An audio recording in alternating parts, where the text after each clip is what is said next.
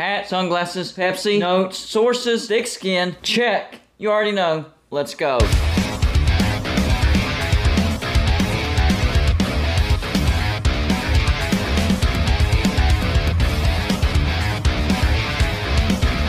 Golden Blooded is a college football YouTube channel for entertainment. So make sure to hit that like and subscribe button, and let's get into our next college football video. Don't forget to send gear to represent your team. The address is P.O. Box 360, Liberty, South Carolina 29657. Yes, we are still doing that. Just wanted to put that reminder in there because I haven't reminded anybody here recently. I have to say this. Shout out to my subscribers and viewers. You guys are amazing. Awesome. Not only do you send in gear to represent your team to my P.O. Box all the time. I mean, look at all these mini helmets. That was all sent in for my viewers and subscribers, not to mention the gear that I don't even have hung up right now, which I will once the remodel is completely done. So shout out for that. But also, I have said time and time again, if you leave a video idea in the comments section and I like it, I will do a video on it. So this one is a video idea from xdrang93. He said that the Pac-12 is actually, excuse me, not the Pac-12, but the state of Washington is looking to pass a bill to keep Washington and Washington State in the same conference no matter what. In other words, if one of them wants to stay, they both have to stay. If one of them wants to leave, they both have to leave to go to the same conference. That is very, very interesting. I looked it up and it is a fact. There is a proposed bill to keep Washington and Washington State together in the same conference no matter what. The Washington bill proposed to keep Washington and Washington State in the same conference no matter what is proposed by Senator Drew McEwen, Senator Jeff Hawley, and Senator Sam Hunt. These three are sponsoring the bill to keep schools in the same conference as in Washington and Washington State. Now, part of the bill states that the Board of Regents for both schools could jointly recommend participation in a different athletic conference, but that would have to be approved by state legislation. So here's what Drew McEwen, who is the main proponent of this bill, had to say about it. I think both of those schools have rich history in state. I don't think that the decisions should be made without public input via the legislature.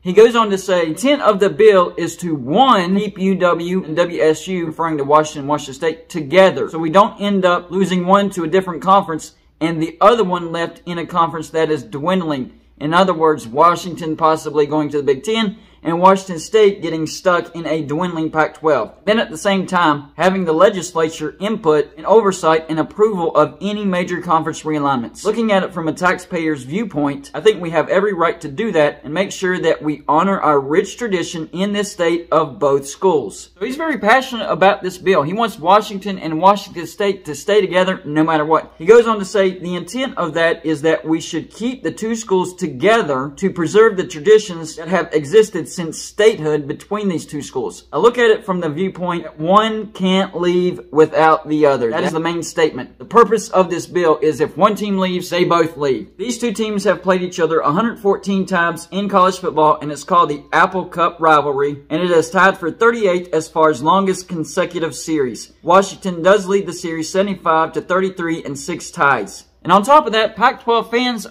they're just fed up with conference realignment. Here's what one Pac-12 fan tweeted. Just call us the MAC. Pac-12 diehards are not happy about the conference shakeup. So they're not happy that USC and UCLA are leaving to the Big Ten. And we all pretty much knew that. But now they want their team to have a safe landing spot. And whenever it comes to Washington State, definitely fans of Washington State, they want that bill to pass. I'm not sure about fans of Washington. Because what if bringing along Washington State is actually a deal breaker? That means, hey, if they don't want Washington State, we can't go either. So there are two sides of this story. The future of both of these schools are at stake. The bill actually helps Washington State as far as their future because if somebody wants Washington, they have to take Washington State. But it could actually hurt the future of Washington because, once again, if they don't want Washington State, they can't get Washington either. And we all knew that Washington and Oregon put in their applications to the Big Ten, and the Big Ten said, no, not right now, maybe in the future. But as of right now, we're not going to do that. So we know that Washington is interested in going into the Big Ten, but they are trying to go in with Oregon. With this bill, if it is passed, Washington can't do that. They can still get to the Big Ten, but they have to go with Washington State. And honestly, that's not a terrible idea. Listen, Washington State has a massive, massive fan base. One of the biggest fan bases in the Pac-12. In fact, a top 25 fan base when it comes to size in the entire nation. So that's not necessarily a bad thing. In fact, whenever I heard that the Big 12 was talking to Utah, Colorado, Arizona, and Arizona State, I suggested that they swap out Colorado for Washington State because I thought Washington State would make much more sense. Well, with this bill passed, now you wouldn't be able to take Washington State without taking Washington. So if this bill does indeed pass, then Washington State could be off the menu for the Big 12 unless they could persuade Washington to come with them. This could change a lot of things. This could change the future of the Pac-12. Maybe nobody wants Washington State and they have to stick with the Pac-12 and they can just reload. This affects the future of the Big Ten. Maybe they do want Washington, but they don't want Washington State. But at the same time, Washington State isn't a detriment. It would add value. So maybe they do get Washington and Washington State. It also affects the Big 12. If they can't get Washington, then they're not getting Washington State either. This is a very, very important bill if it does get passed. It will affect the future of 3 conferences directly or indirectly. My personal opinion is I actually do like the bill because I don't like that conference realignment has broken up so many rivalries. It has broken up so many rivalries. As a West Virginia fan, it broke up the West Virginia-Pitt rivalry and the West Virginia-Virginia Tech rivalry, our 2 biggest rivals. It broke us up, and I don't like it at all. Even if we aren't in the same conference, at least still play them every year. Hey, Clemson and South Carolina, they play each other every year. Even though South Carolina left the ACC long ago, they kept the rivalry intact. These rivalries need to be preserved. So I'm okay with these rivals being split up as long as they still play each other every year. What about Oklahoma and Oklahoma State? They're going to be split up. That's a great rivalry. Even a cross-divisional rivalry between Oregon and USC, for the time being, that's going to be broken up as well. That's a pretty good rivalry. There for a while, Texas and Texas A&M, a really good rivalry, that was broken up. They will be reunited because Texas is going to the SEC. But you get the point of what I was saying. Rivalries have been broken up, not even to mention Nebraska. Nebraska's rivalry with Oklahoma was broken up. Yes, they've played them a couple of times since. Nebraska's rivalry with Missouri, Kansas State, all the Big 12 members that they left behind, all those rivalries were left behind, done away with, and Nebraska in the Big 10 hasn't made much sense, and they haven't had success. That's something that a lot of people aren't looking into. Whenever these teams do make the jump to a better conference, yes, they are getting money, but for the most part, they're not having as much success as they did in their previous conference. I mean, look at Nebraska. Nebraska was a powerhouse in the Big 12.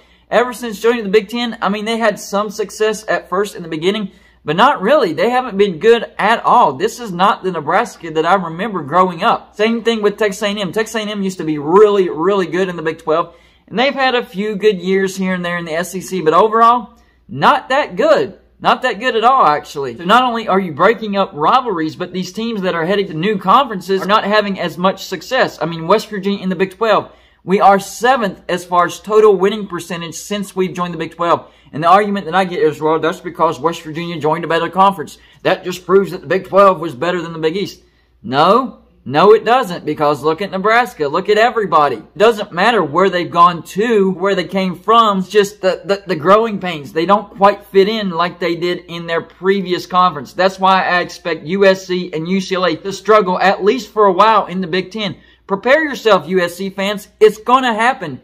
Get used to 7-5, 8-4, and a 9-3 season on a good year, at least for the next 10, maybe 20 years. I know Lincoln Riley is a pretty good offensive-minded coach, but when it comes to defense, he doesn't care. It's bit him in the rear end time and time again when it comes to the playoffs. That's definitely going to play an effect going into the Big Ten. Not having a defense, it's going to hurt you a lot. Not to mention the regional fit. USC and UCLA will struggle much more than what they did in the Pac-12. So do I like this bill? Absolutely. I love this bill. There needs to be more bills like this because conference realignment has made college football not make sense. Y'all know in the comment section, number 1, do you like this bill? Number 2, do you think this bill actually gets passed? Number 3, if it does get passed, where do you think Washington and Washington State eventually end up in as far as the conference goes? That's all I got for this show. Like and subscribe if you haven't already, and I'll see you on my next show.